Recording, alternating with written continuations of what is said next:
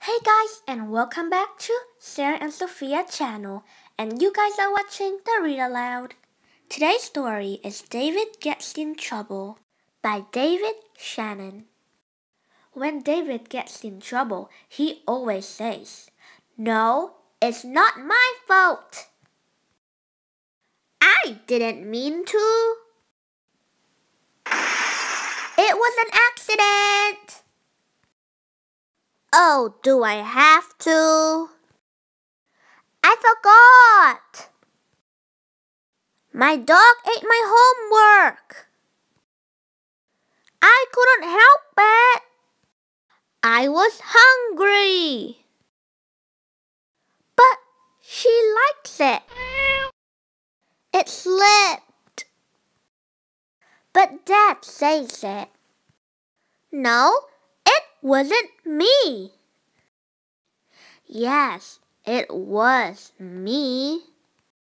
I'm sorry. I love you, Mom. So, are you ready for the next story? The next story is David Goes to School by David Shannon. David's teacher always said, "No, David! No yelling, no pushing, no running in the halls. David, you're tardy. Sit down, David. Don't chew gum in class. David, raise your hand. Keep your hands to yourself. Pay attention. Wait your turn, David. I don't care who started it. David, recess is over. Shh. Again? That's it, mister. You're staying after school. David, have you finished? Good job, David. Yes, David, you can go home now. The last story is Grow Up, David by David Shannon. David's big brother always said, "No, David. Oh, you're too little. Stop following me.